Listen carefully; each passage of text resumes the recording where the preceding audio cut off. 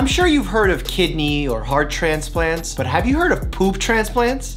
Hey guys, it's Dr. Mike. Welcome to another episode of the Wednesday Checkup. Today's topic is gonna be fecal transplantation. When I say fecal, I want you to think poop, because that's exactly what it is. It means we're taking a donor's poop and actively transplanting it into our patients. We take a little tube, we put it into their mouth, we feed it through the digestive system, and implant this poop into their intestines, hopefully to make a better change or cure whatever illness is going on. Fecal transplants have been used in specific conditions quite well with great research. A good example of that is something called C.Diff infection. Now, this is a horrible bacterial infection that is almost life-threatening in some cases, where you get horrible diarrhea, a patient can become septic and even lose their life as a result. In these cases, when antibiotics fail, we sometimes resort to these fecal transplants. The reason why I'm even bringing poop transplants up today, just this week there was a study out of Europe talking about how fecal transplants can be a potential treatment for IBS. IBS is irritable bowel syndrome. I don't want you to get confused with IBD, which is inflammatory bowel disease. This is a serious disease where you actually have damage being done to your intestines. IBS is more symptom-based, and while it can cause significant distress because of pain, bloating, diarrhea, constipation, there's no damage being done, at least directly to the intestines. So when we're looking at patients who have IBS, we think about potential treatments for them. Right now, our treatments are kind of weak. Why? Because we don't really understand how IBS comes about. One of the prevailing theories is that there's a disruption to the microbiome. The microbiome is all of the bacteria that exist in our intestines. Now, this bacteria is supposed to be there. We coexist with this bacteria. It actually helps us live in some cases, get nutrients out of food. But when the bacteria shifts and becomes more bad than good, it can cause problems like IBS. At least that's what the prevailing theory is. So what researchers are trying to do is figure out how we can shift the microbiome to have more good bacteria. And one of those ways is through fecal transplants. This week's study isn't the first one to be done testing if fecal transplants work for IBS. The past studies have really had mixed reviews. Some saying there is some benefit, others saying that there isn't. So this study caught my attention because it found an incredibly significant benefit. Let me break it down for you. This study took 164 participants and broke them up randomly into two groups. One group was gonna get a fecal transplantation, but of their own poop. So essentially they were getting a placebo. The second group was actually broken up into two subgroups. The first subgroup was gonna get 30 grams of a donor's poop, and the second subgroup was gonna get 60 grams, which is double the dosage. The reason for setting up the experiment this way is to figure out not only if getting donor poop transplanted helps in IBS, but also to see if increasing the dosages has any effect as well. This study had an incredible result for those who had the donor fecal transplant. In the placebo group, after a period of 3 months, we only saw 5% symptom remission. Essentially, 95% of people 3 months later were still ill and having symptoms of IBS. Moving into the first subgroup, who got the lower dose of the donor poop, they had 35% symptom remission. The higher dose, nearly 50% complete remission. 10 times more likely than those who got the placebo to get complete, essentially cure of IBS symptoms. This is quite powerful, but this is only after 3 months, right? Well, no. NBC News actually contacted the lead researcher of this study, and they said that after a year, these results basically held true, 90 to 95%. The question becomes, why is this donor's poop so effective at curtailing IBS symptoms in comparison to other studies? Because it's super poop. The lead researcher of this study explained that the donor poop sample that they were using came from an individual who was quite healthy,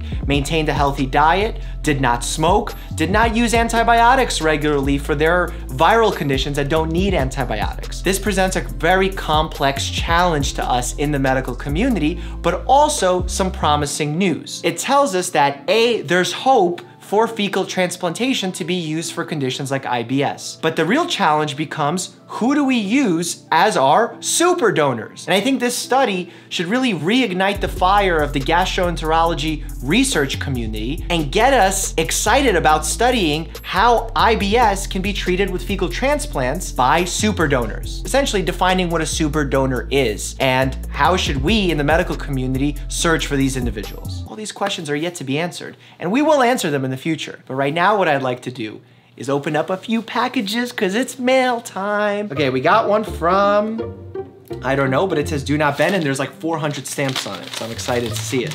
What? Can I get a drum roll, Dan? Fake drum roll in the edit? Roxy, hand drawn.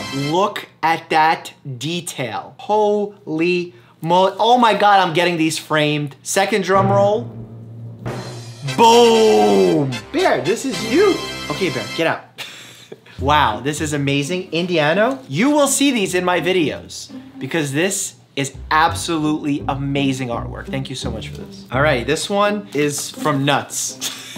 And it says nuts for nuts. And I'm kind of nuts for nuts, so I'm excited for this. Dr. Mike, you said in your recent video that you love to receive nuts. I immediately thought of this company, which has always made me laugh with their cute and funny boxes. Look at the little nuts. I love it, thank you so much. I'm super excited to try this. Oh, look who's here to get some nuts. No nuts for you. Well, I guess I could store these nuts with the rest of my nuts in my dishwasher.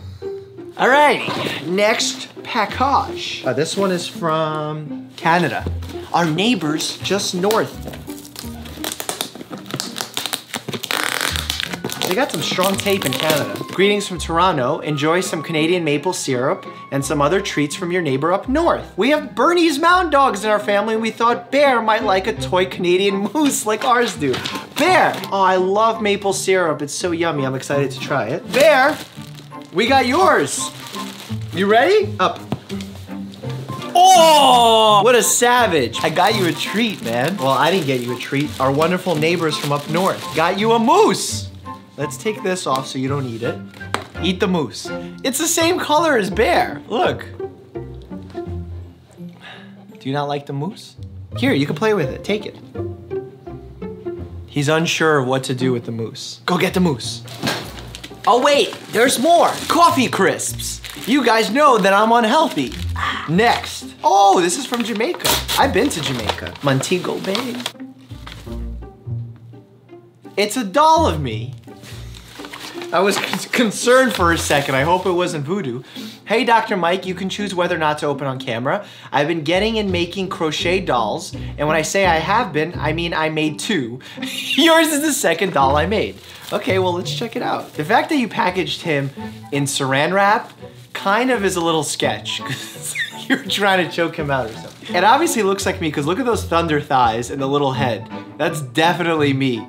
Lower body, way bigger than upper body, but still got these guns though. Thank you so much. Shout out to all my Jamaican homies, woo! Oh, wow. This is from Canada also, but this was screened by US Customs and Border Patrol.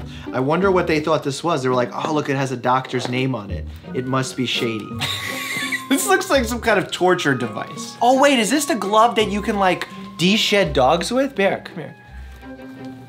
Just checking it for hazardous materials. Nope, it's just a cute little teddy bear. Bear sniffing it for potential threats.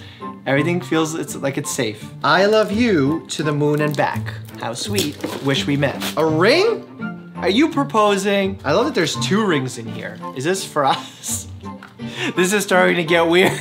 A cross with Jesus on it? Okay, not religious, but I can roll with it and appreciate it. Oh, that's if I want to get real gangster. And really flash. That's really sweet. Seriously, thank you. It says sending you stuffs on video and it's fragile. With the help of my friends and the star registry, I was able to register a star in your name. Boom. Extra bright star name deed, Dr. Mikhail Varshavski, DO, with my birthday, and the star's astronomically verified position is right ascension, 5 hours, 51 minutes. Yo, I'm officially official. Dr. Mikhail Varshavski is a star. Thank you so much. Since we just talked about the microbiome, click here for my probiotics video to see what supplements you should or shouldn't take. And if you want a good laugh, click on this bad boy. I'll see you in one of these videos. Which one is it gonna be? Pick, and be happy and healthy when you do.